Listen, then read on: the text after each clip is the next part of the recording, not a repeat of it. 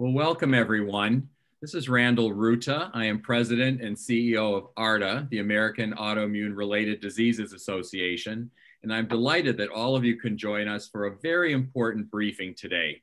It's a national briefing on COVID-19 and autoimmune disease, and our focus is research insights, treatment, and prevention. And I'm delighted that we have, serving as our moderator and also the chair of AARDA's Scientific Advisory Board, Dr. Betty Diamond. Dr. Diamond, please go ahead. Well, good afternoon. I'm Betty Diamond, and I'm pleased to welcome you to this national briefing on COVID-19 and autoimmune disease, research insights, treatment, and prevention. This national briefing is being hosted, as you heard, by the American Autoimmune Related Diseases Association, called AARDA. I serve as head of the Center of Autoimmune, Musculoskeletal, and Hematopoietic Diseases at the Feinstein Institute for Medical Research and chair AARDA's Scientific Advisory Board. I'm pleased to welcome our three speakers. Dr. Zachary Wallace is a rheumatologist and clinical researcher at the Massachusetts General Hospital and assistant professor of medicine at Harvard Medical School. He'll lead off today's program talking about current research related to COVID-19 in individuals with autoimmune disease. He'll be followed by Dr. Arturo Casadevall, who's chair of the Department of Microbiology and Immunology at the Johns Hopkins Bloomberg School of Public Health, and he'll be discussing current therapies and therapies that are in the pipeline. And the third speaker will be Dr. Daniel Rotrosen, Director of the Division of Allergy, Immunology, and Transplantation at NIAID of the National Institutes of Health, and he'll be describing pathways for vaccine development and disseminating vaccines to prevent infection. AARDA and coalition member organizations understand that this pandemic represents a serious health threat and certainly a serious concern to persons with autoimmune diseases who often have underlying conditions that may put them at risk for serious illness. There's been little dissemination of information specific to those with autoimmune disease, and we're hoping to change that today. With hundreds of individuals submitting questions about COVID-19 on registration to this event, we will take up several at the end of the webinar and try to address others after this event. So visit the AARDA website at www.aarda.org to connect with the NIH, the CDC, and coalition member resources that directly address the concerns of the autoimmune community and people with conditions like your own. So I'm going to turn this over now to Dr. Zach Wallace, who will talk about recent studies of COVID-19 in people with autoimmune diseases. Thank you for being here. Thanks very much for having me. If we could just go to the next slide. So yes, thank you for inviting me to speak with you today. As part of my presentation, I'm pleased to share results from work that we've done as part of the COVID-19 Global Rheumatology Alliance, as well as other similar registries. If you go to the next slide, please. So from the beginning, it's been clear that the COVID-19 pandemic would have a major impact on patients with autoimmune diseases and their providers, and I've outlined a few of those here. I think first, there's been a natural concern among patients and providers that the immunosuppressants we use to treat diseases may increase the risk of COVID-19 and poor outcomes. But it's also recognized that many of the medicines we use to treat autoimmune diseases, many of these immunosuppressants and immunomodulators are also being studied as treatments for COVID-19, especially the severe inflammatory response that we observe in patients who are quite ill. Another potential impact of the pandemic has been on healthcare access for our patient population, since the pandemic has forced a sudden switch for many from in-person visits to telemedicine visits. Third, there was a lot of interest early on in several of the medications that we use to treat autoimmune diseases. And as a rheumatologist, one of those was hydroxychloroquine. And this led to drug shortages, which limited access to this life-saving medication for many of our patients. Fourth, we are now beginning to see some autoimmune conditions such as MISC or the Kawasaki-like syndrome in children as sequelae of COVID-19, raising the question of whether COVID-19 infection exacerbates or leads to autoimmune disease. And finally, in the US in particular, the economic impact of the pandemic has led millions of Americans to lose health insurance, which has obviously impacted their care. So for today's talk, I'll focus on the first issue and touch on some of the others. Next slide, please. So I'll start off by just speaking about the limited data we have on the risk of COVID-19 in patients with autoimmune diseases, and spend the bulk of my time on the second bullet point here, which is the outcomes of COVID-19 infection in patients who have autoimmune diseases. A lot of the data I'll present are from several large international registries that were assembled to address these questions, and they focus primarily on patients with rheumatic disease, inflammatory bowel disease, and psoriasis. I'll touch briefly on racial and ethnic differences in outcomes in the autoimmune disease population, and as well as on healthcare access. Next slide, please. So a recent meta-analysis tried to estimate what the risk of COVID-19 was in patients with autoimmune diseases using a lot of the available published literature. They found that patients with autoimmune diseases, particularly rheumatic diseases, since that's where most of this work has been done, might have higher odds of developing COVID-19 infection. This may not be surprising since we often worry that our immunosuppressive medications increase the risk of infection, but their impact on viral illness risk has remained less well understood. In this study, the investigators found that the association between autoimmune disease and risk of COVID-19 was strongly driven by glucocorticoid use. However, these findings are susceptible to a number of potential biases, and I think we're limited in sort of the conclusions that we can draw from them. This does raise concern, but because of some of the biases, I think it's hard to know whether or not there really truly is a higher risk of infection. We'll need to wait for more seroprevalence studies and studies that use other approaches to fully understand the risk of COVID-19 in patients with autoimmune diseases. Next slide, please. There was another study that tried to get at this question of what is the risk of COVID-19 infection in patients with autoimmune diseases. It was done rather early on in the pandemic. It was done by investigators in England. They performed this large study using a general population database and examined what factors are associated with COVID-19 related death as a way of estimating what the risk of infection might be. In these analyses, they found that there was an association between some autoimmune diseases, particularly rheumatoid arthritis, lupus, or psoriasis, which they sort of lumped together here, or conditions requiring immunosuppression, and found that these were associated with an increased risk of death. This study was is important. It's an important step forward. There remain some concerns about potential issues with the design and other limitations, but it does raise concern that certain patients with autoimmune diseases may have a higher risk of COVID-19. Next slide, please. More of the data that we have has to do with how patients who have autoimmune diseases do if they have infections from COVID-19. So this was a multi-center study here that I'm showing you that my group did in our system, looking at how COVID-19 patients with rheumatic disease do compared to those without rheumatic disease. We found patients with rheumatic disease and comparators who were similar in a number of ways to try and address this. We found that the risk of hospitalization, ICU admission, and death were similar in both groups, which was reassuring. The risk of mechanical ventilation, as you can see here, I highlighted that, was higher in the group of patients who had rheumatic diseases.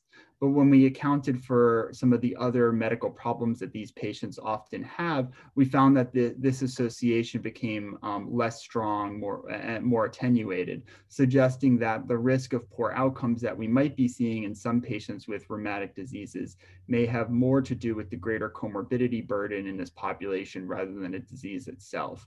We've since replicated this in some other larger data sets, and it really does suggest that it might be more about the comorbidities that patients with autoimmune diseases have that drive some of their outcomes. Next slide, please.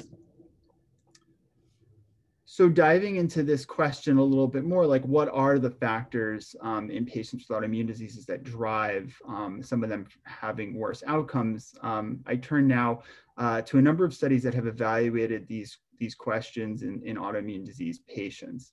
The data I'm showing you here are from the first paper that was published by the COVID-19 Global Rheumatology Alliance. It included the first 600 rheumatic disease patients reported in the registry. In it, we found that older patients and those with comorbidities, so similar risk factors that have been described in the general population, were associated with worse outcomes. And worse outcomes in this study were sort of estimated by those who required hospitalization. In addition to older age and patients who had other medical problems, we found that higher doses of glucocorticoids were associated with worse outcomes. And that was somewhat interesting given what we now know about the benefits of dexamethasone for those with severe COVID-19.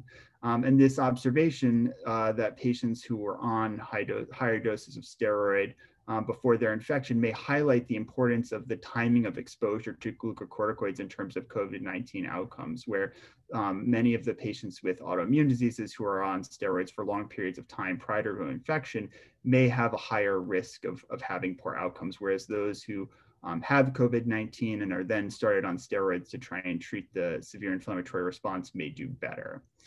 A somewhat surprising finding from this GRA study was that those on biologic DMARDs actually had better outcomes, as you can see on the table on the right here, where the odds of being hospitalized were a little over 50% lower in those on biologics compared to those not on these medications. And this association was strongly driven by those on TNF inhibitors.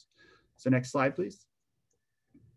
We've expanded upon these observations in a follow-up study that should be published soon. It included 3,729 patients that were enrolled in the GRA registry. We examined factors that were independently associated with an increased risk of death. So the first paper looked at hospitalization, and here we looked at death.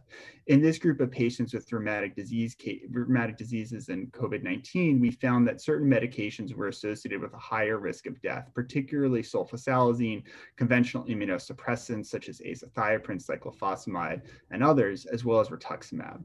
We also confirmed our prior finding that higher dose glucocorticoids were associated with worse outcomes, in this case, death.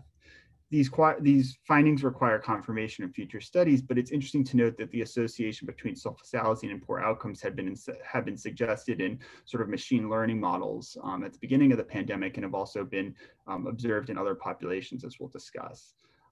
In addition, this data supports concerns expressed by many that the impact of rituximab exposure on antibody production could be harmful in COVID-19 if antibody production is in fact important for viral control, which it seems to be. Next slide, please.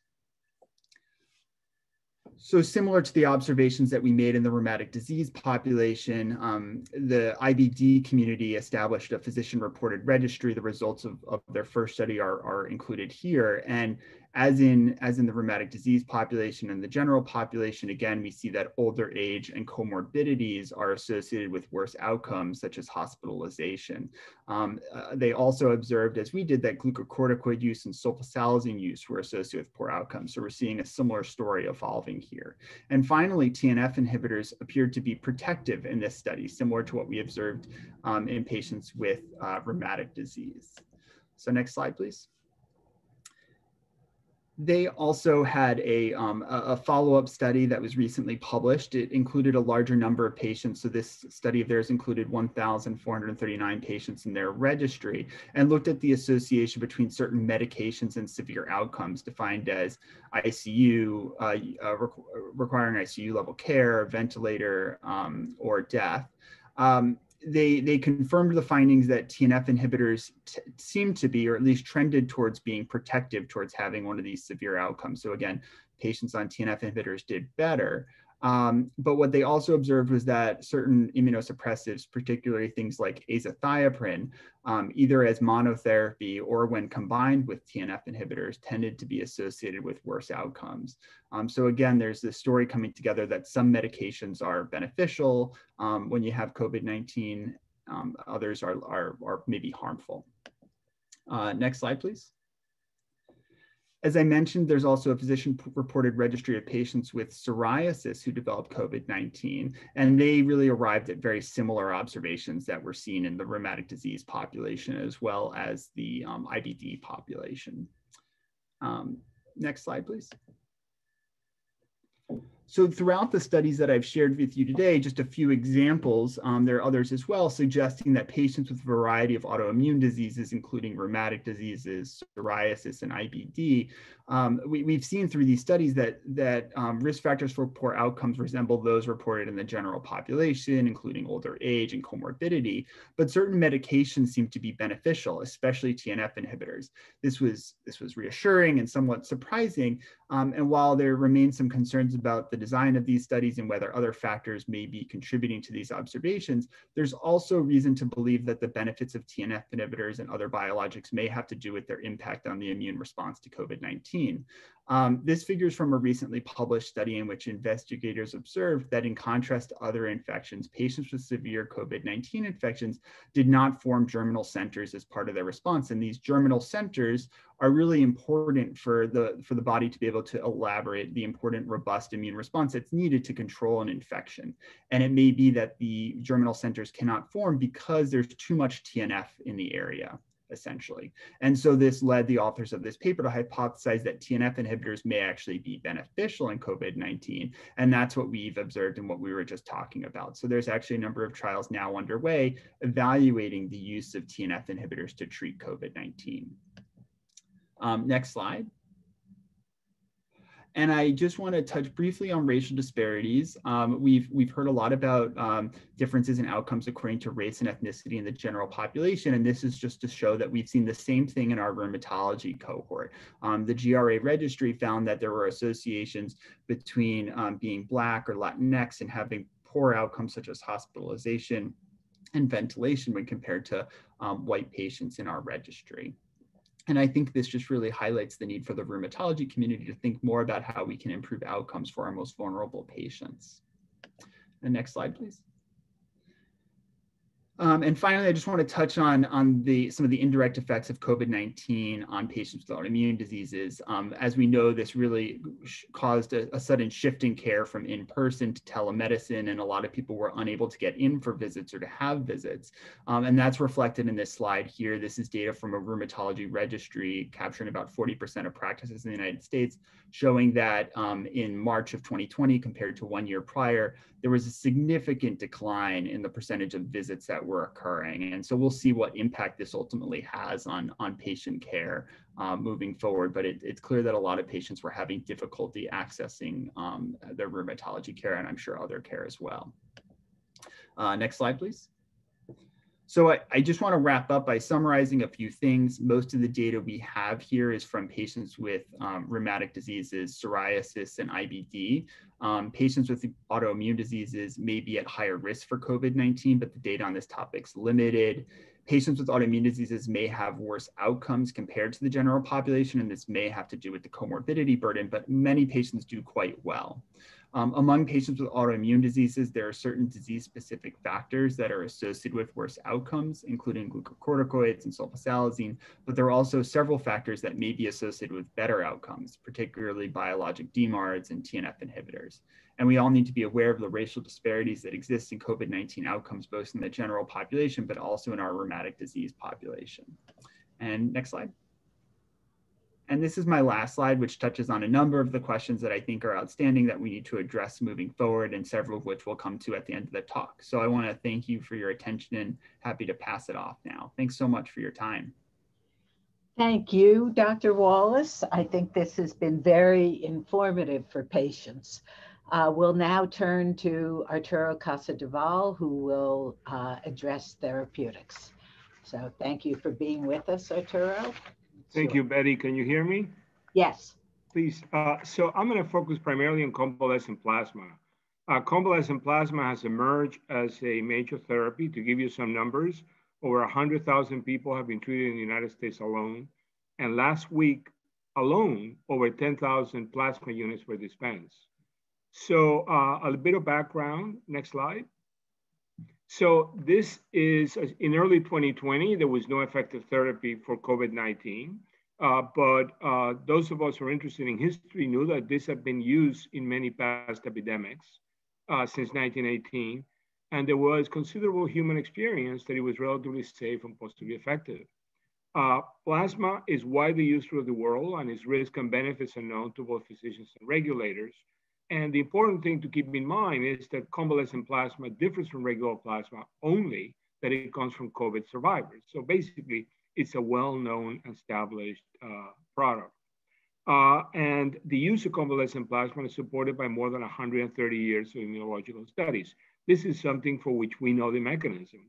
The mechanism of antibody action is pretty well characterized, so you at least have mechanistic causality. And I want to add that the first Nobel Prize was given for this. So we're talking about something that is really old. Next slide. So in the early days, when January, those of us in infectious disease were pretty concerned that this was not containable. And I was very struck by the fact that people were talking about a lot of things. They were talking about antivirals, monoclonals, they were talking about vaccines, but no one seemed to be talking about plasma therapy. And the question was how to get the word out. Well, I'm deputy editor of the Journal of Clinical Investigation. I'm an editor-in-chief of MBio Scientific Journals. I could have put an editorial there, but that wouldn't have done anything. What was needed was to get the word out into the public domain. So I decided to try to write an op-ed. The New York Times, the Washington Post, Bloomberg News did not want it, but like everything in life, it's luck. It was sent to the Wall Street Journal on a day in which the market tanked because of COVID, and they took it right away. And this, they not only took it, but they rewrote it. So now I had 650 words statement that was extremely well written. And what I did is I sent it to all my friends. Next slide. Well, there is some animation loss here, but let me just tell you that in March 2020, things moved very fast. The Wall Street Journal editorial led to a group of physicians getting together throughout the country to create the Convalescent Plasma Project. This is a grassroots effort. It did not involve the government, did not involve any industry. These are no patents here. Nobody's gonna make any money. And it rapidly caught a lot of media interest. I had my 15 minutes of fame. What resulted was that the FDA began to receive overwhelming numbers of requests for plasma use. Basically, every hospital in the country wanted to know about this, and that would have meant that an investigational new drug application would have been to be put in for every hospital. And instead, what the FDA did was it issued a contract to the Mayo Clinic because they have a national IRB, and this was the extended access protocol that has been in the news, and which is shortened by EAP, and I'll mention some words about it. Next slide. So the unexpected then happened. The FDA thought that maybe 500 or 1,000 people would be treated. Instead, thousands of people began to be treated in the United States. As I mentioned earlier, we are way past 100,000 already. Most of this usage occurred outside of randomized clinical trials. Why? The randomized clinical trials were set up in New York. And by the time they were set up, they had no patients. And then most of this usage began to occur in hospitals with no access to randomized controlled trials.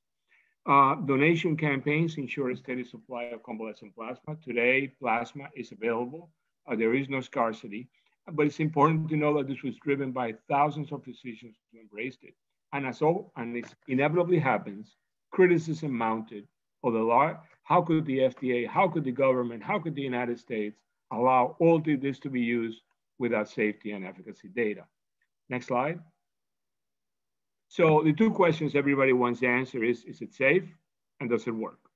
Next slide. The safety data was relatively easy to answer because the Mayo Clinic, under the leadership of Michael Joyner, had this contract, and one could follow the hospital cases of people who received it. So by May, we had about 5,000 patients in this database. And it was clear that this was giving a unit of plasma, 2 units of plasma was being pretty well tolerated. By June, it was up to 20,000, and the numbers of any complications were very, very small relative to what is associated with plasma. But most important is that there were concerns about this in the bottom is the type, which should be antibody-dependent enhancement and cytokine storms. Early on, people were worried that if you gave antibody, that you could trigger a cytokine storm, or perhaps the phenomenon of antibody-dependent enhancement.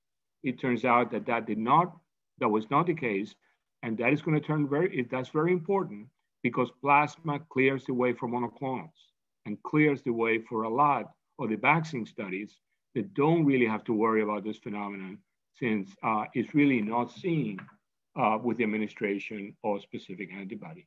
Next slide. So is it working? There are 4 lines of evidence that I'm going to cover with you. One is the extended access program data analysis, which suggested lower mortality with early use of high-titer plasma. There are greater than 10 observational studies from all over the world showing large reductions in mortality if given early before the ICU. Important, antibody therapies for 100 years have been known to work best if you give them early. This is not a therapy that is expected to have a major effect for people that are very sick. And yet that important lesson has been forgotten. And you will see, I'll show you examples where clinical trials are designed in which it is used very late. So whenever you hear anything about this, ask yourself, did they give it early? And did they have enough antibody in the units? There have been 5 randomized controlled trials, all suboptimal, but all provide some encouragement. And I will tell you about the experiments of nature that are in fact very relevant, I think, to rheumatologists, because what is emerging is that plasma has a beneficial effect in immunocompromised individuals who often cannot clear this infection. Let's take a look at some of these reports. Next slide. So this is the data on the extended access protocol. You can download it. It's in a preprint, it's in review in a journal. So this is the experience as of late July. If you give, and everyone in this group has been treated. So what the FDA and Mayo and us try to do is take, you have a cohort where everybody's been treated. You don't have a negative control group. Can you find a signal of efficacy in that case? So in fact, 2 major signals of efficacy emerge. If you give it early, in the first 3 days, mortality is a lot lower than after day 4. And most important from a scientific point of view is there was a dose response. And the dose response showed that those who received plasma with high titer had lower mortality than those who received plasma with lower titer. Now, we know that this is not a relative issue. This is an absolute reduction because the overall mortality in this group is half what is for hospitalized patients. So basically, this study was able to find signals of efficacy on a group where everyone had presumably already benefited from it. So the dose response is very important. And second, I want to add that here you see this other study from Israel. It's been pretty much confirmed by an Israeli study. Next slide. So observational studies are beginning to be published. 2 major ones are out. One of them is in Nature Medicine from Sinai Hospitals. The red lines there are plasma-treated groups. The blue lines are their controls. They did at least 2 control groups. And the story is that if given before people get into the unit, it is associated with a significant reduction in mortality. Methodist Hospital in Texas, this is the preliminary study. They have another study, much larger, essentially confirming this. Again, you can see the lines separated, red lines. The blue lines in mortality is much lower than the ones that are not transfused. Next slide. First randomized clinical trial done in China. Very well done, but they run out of patients. They have to stop. They can't really get to answer the question of mortality, but they have enough data to say that if you give it before the unit, people do better. In fact, the effect that they got with only a fraction of the patients is comparable to what we know what remdesivir does. Next slide. It will show you the 5 randomized clinical trials that are available. They're from China, Netherlands, Spain, India, and Iraq. I just told you about the China one. Similar experience happened in the Netherlands. They saw a reduction in mortality. It wasn't significant. They had a premature termination. Spain used it very early in therapy, and they had zero mortality in patients that were treated within a day or two of admission. They almost got to significance, and then they had to stop because they controlled the epidemic in Madrid. But I heard yesterday, the trial's being restarted, and they are up to 300 patients because, as you know, COVID is surging in Europe, so we expect that there will be additional data from there. I'm just going to run to the bottom first from Iraq. Small study.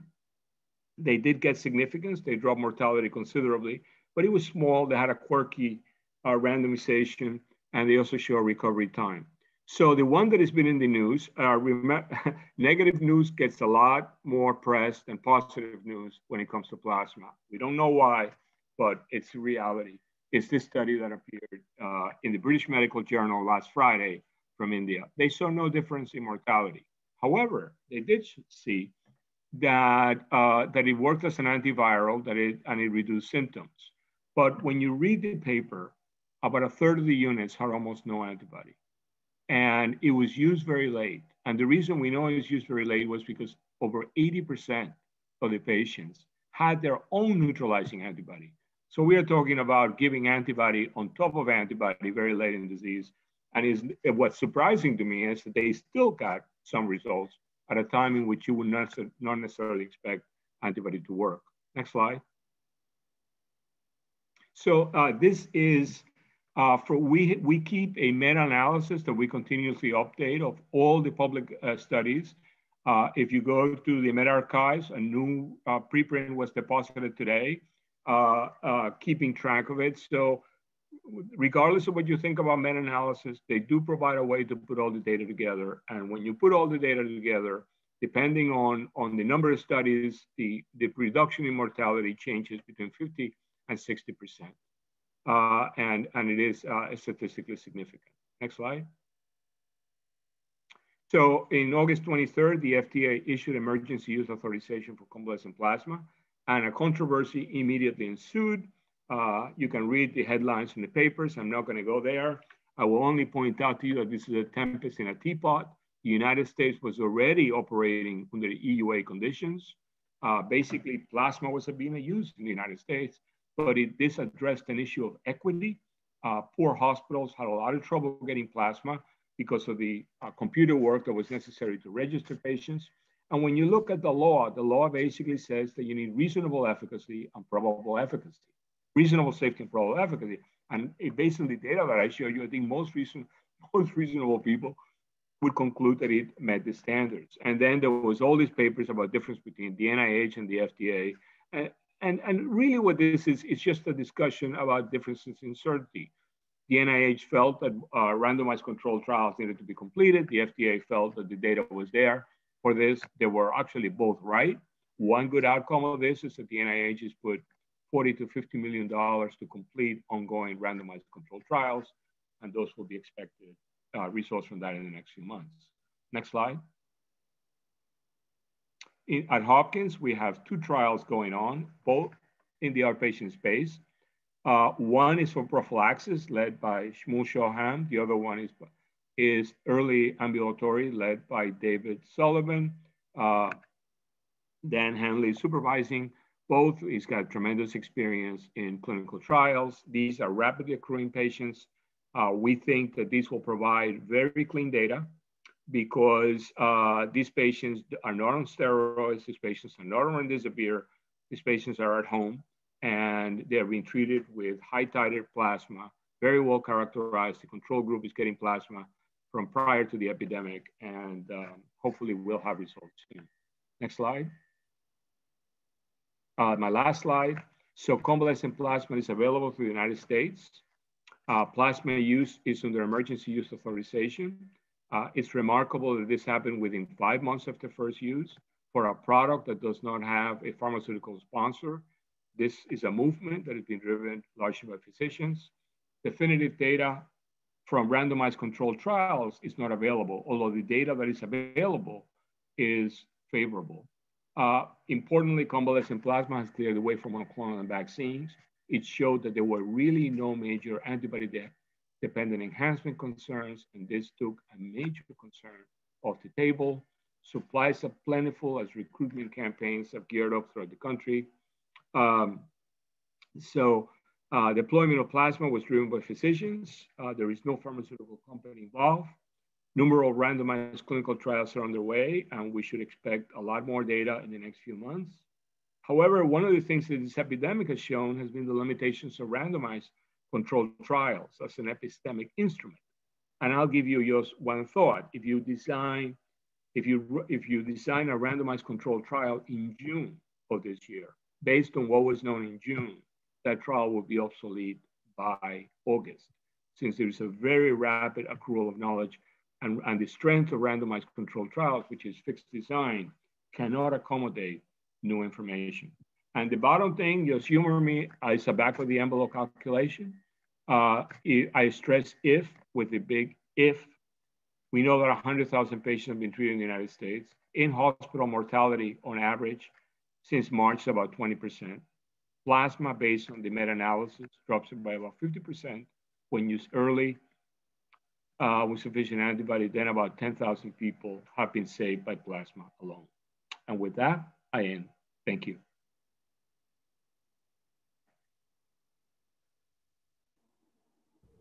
Thank you.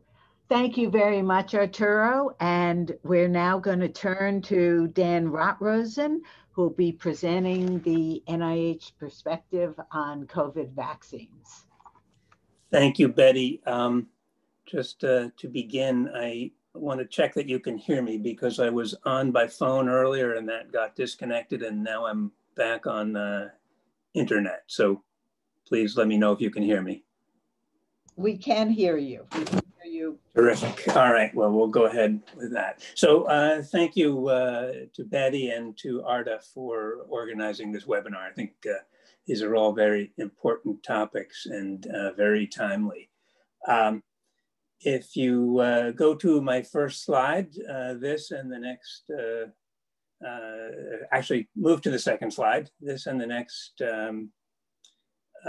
few slides recap some of what you've heard already and are here simply to highlight the scale of the problem and why COVID vaccine is going to be so important.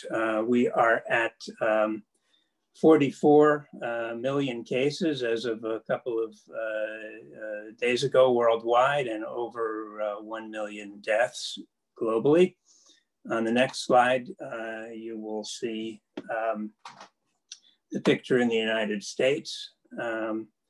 Close to 9 million cases, 225,000 deaths, and as of last night, 89,000 new cases per day. That is 1 case per second. These are truly astonishing and sobering figures. Go to the next slide, please.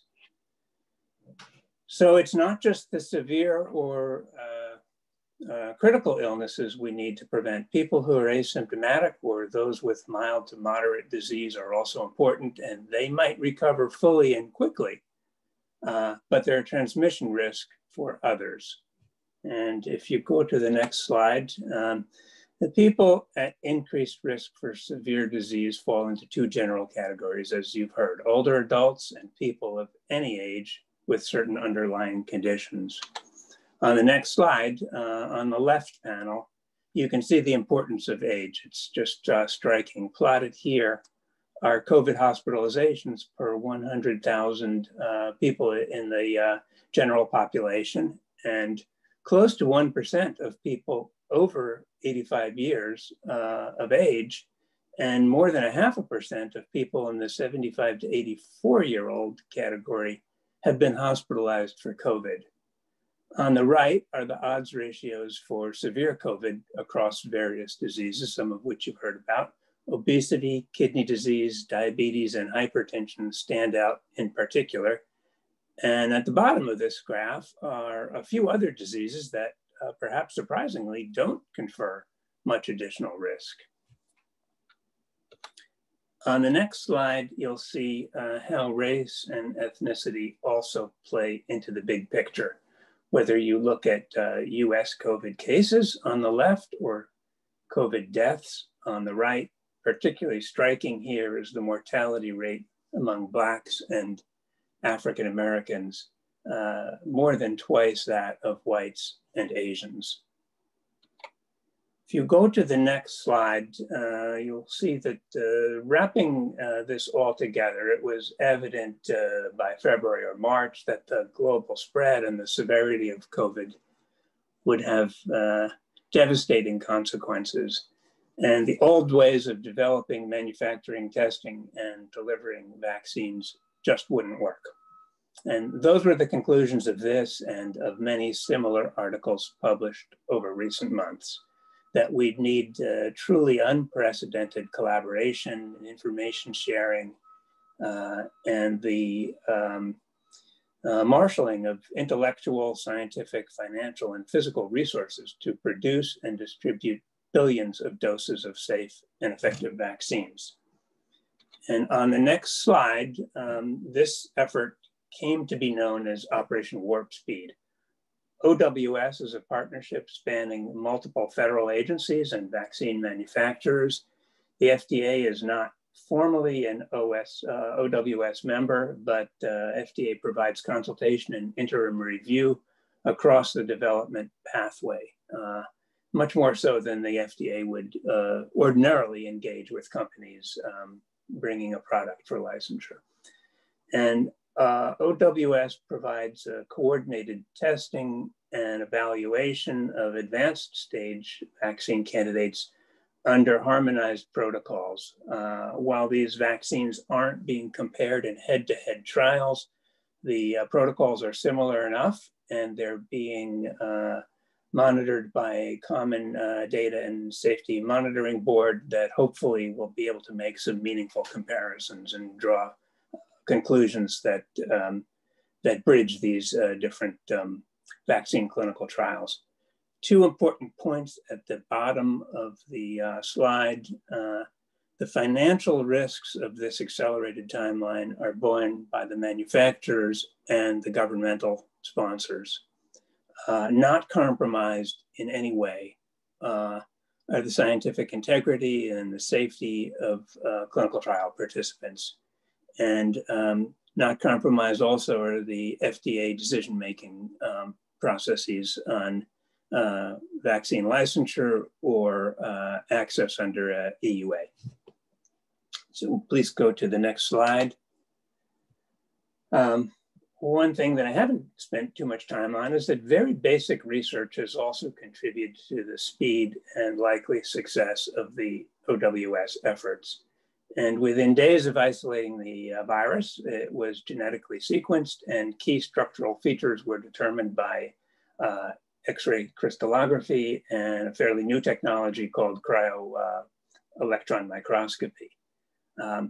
And we learned from these studies that the coronavirus spike has a domain on its tip that binds to the respiratory epithelium via the host ACE2 protein. That's the receptor for this virus.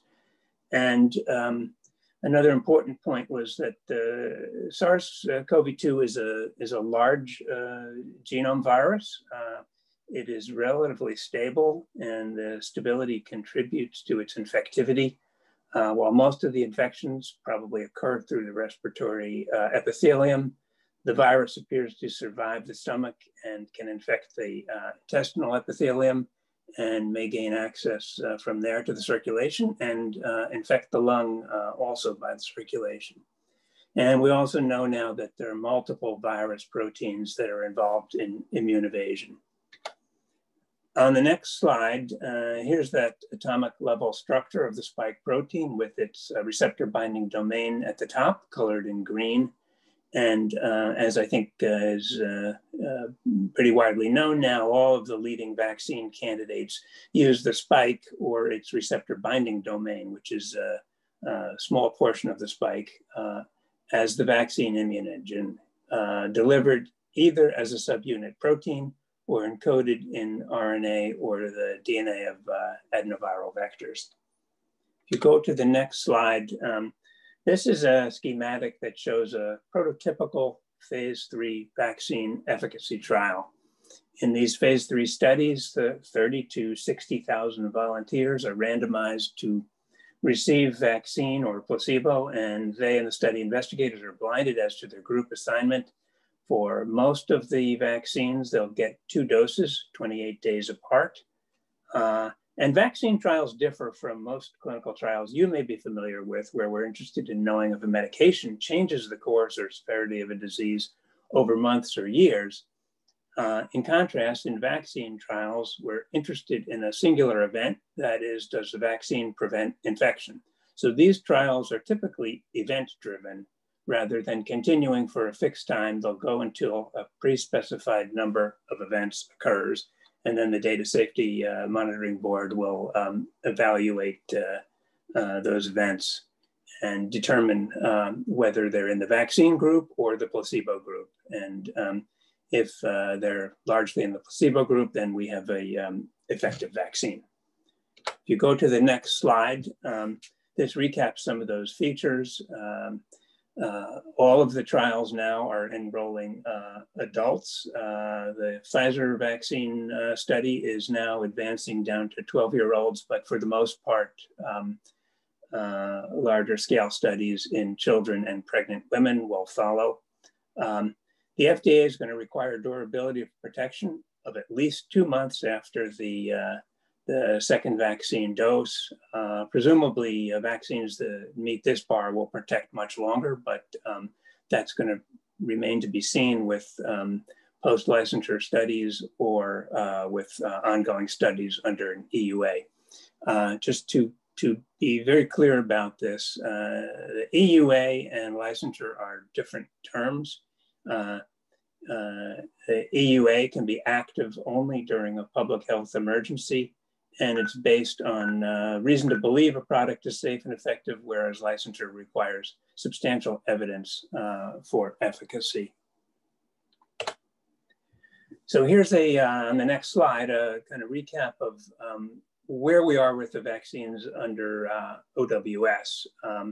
And some of the advantages of these. The Moderna and Pfizer vaccines are mRNA vaccines. They have some advantages in rapid manufacturing, and they're highly immunogenic. The 2 adenovirus vector vaccines shown here also have rapid manufacturing capabilities. And in the case of the Janssen J&J vaccine, this platform has been approved for Ebola viruses in Europe. And the Novavax and Sanofi adjuvanted recombinant protein vaccines, these have some challenges in manufacturing. They're not as fast, but they are scalable. And obviously, many vaccines that are already licensed use this approach. On the next slide, you can see that all of these I just mentioned are in phase 2 or 3, with the exception of the Sanofi GSK vaccine, which is expected to enter phase 3 probably by December. There have been some manufacturer determined pauses and FDA holds that now, as of a week ago, were all lifted in the US. So these are ongoing. On the next slide, you can see the sites testing vaccines under OWS in the US. And because vaccine trials are event-driven, to get a quick and definitive answer, you want sites vaccinating where the virus will be spreading just a few weeks or a few months later. And that's one reason why this collaborative network has so many sites throughout the country. This type of redundancy is clearly a good thing. On the next slide, I've just shown some of the safety and immunogenicity data of one of the lead vaccine candidates, the Moderna mRNA. But what's shown here is true of all of these lead candidates. They appear to be safe and immunogenic with minimal side effects in the majority of participants. And there's abundant evidence for immunogenicity. This is neutralizing antibody to the spike domains, CD4 positive T cell responses to multiple epitopes, and protection from SARS-CoV-2 challenge in challenge studies, including those in non-human primate models. On the next slide, this is the National Academy of Sciences and Engineering and Medicine framework for distribution of COVID-19 vaccines. And what you'll see is that some patients with autoimmune diseases may fall into the phase 1B category of high-risk comorbid conditions. For example, people with chronic kidney diseases. Others may be a better fit for phase 2, moderate risk comorbid conditions. And as you heard earlier, some studies suggest that patients with stable autoimmune diseases may be at no greater risk than the general population, which of course is good news. Let's go to the next slide. No talk on vaccines would be complete without a few comments on vaccine hesitancy, a topic that's been much in the news. And if you go to the next slide, here's a study published in June with the striking observation that just 50% of Americans plan to get a COVID-19 vaccine. A more recent study survey showed a decline in vaccine willingness from August to October. So these are very concerning and sobering.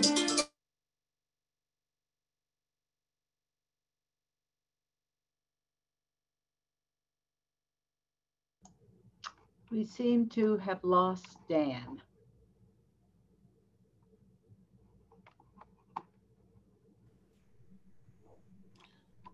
Can you hear me? With stakeholders. And communicating the roles that entities like NIH and oversight bodies and regulatory groups play and their independence from vaccine manufacturers.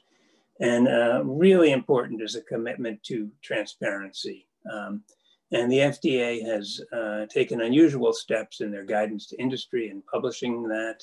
Vaccine manufacturers have taken some unusual steps in posting final clinical trial protocols and enrollment data, including data on race and ethnicity, and prompt sharing of study results and the public deliberations of the FDA advisory committees are all going to be very important in this regard. On the next slide, you will see, I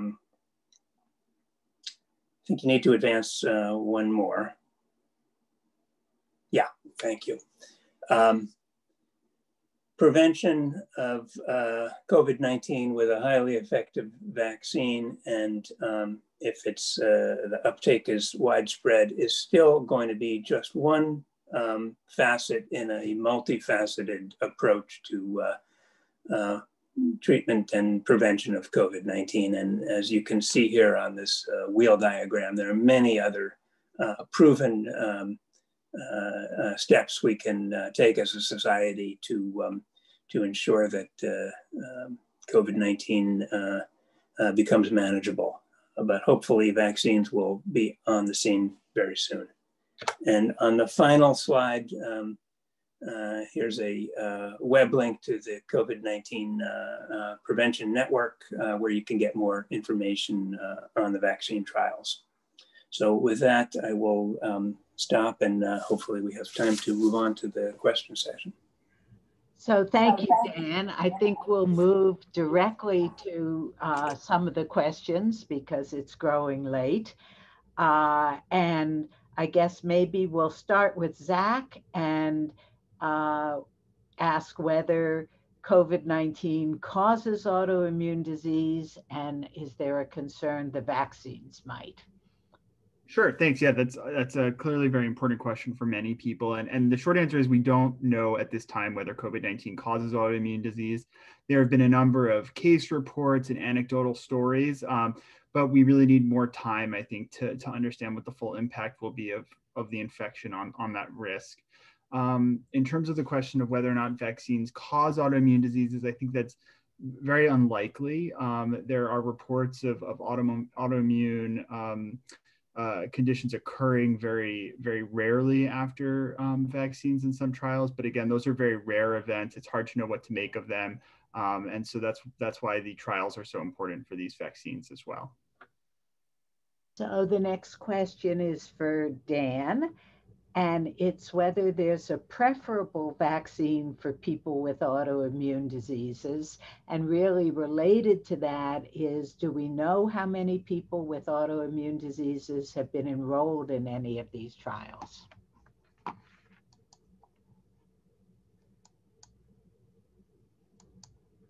Dan, can you hear me? Maybe while we're trying to. Okay, Betty, I'm unmuted now. I think okay. You can hear me, right? Okay, yes, absolutely. And you heard the question? So yes, I did. And I'm going to address the second question first, which was, do we know how many people with autoimmune diseases are enrolled in the phase 3 trials? The answer is those data are being collected, but they're not public, and they won't be analyzed till later on.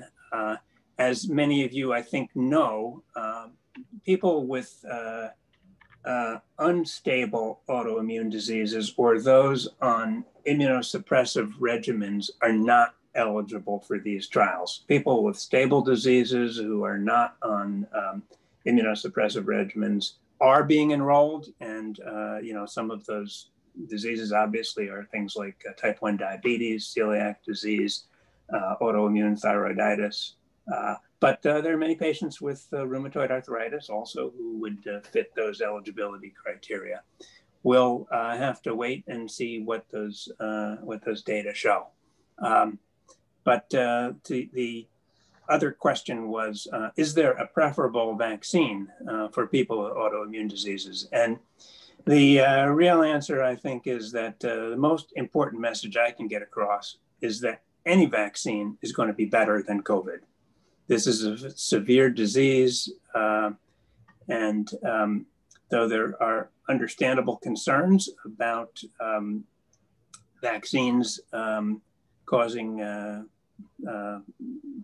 exacerbations, what's emerging now is that SARS-CoV-2 can probably break immune tolerance, resulting in new autoreactivities or exacerbating previous autoreactivities. So this is a disease you want to avoid.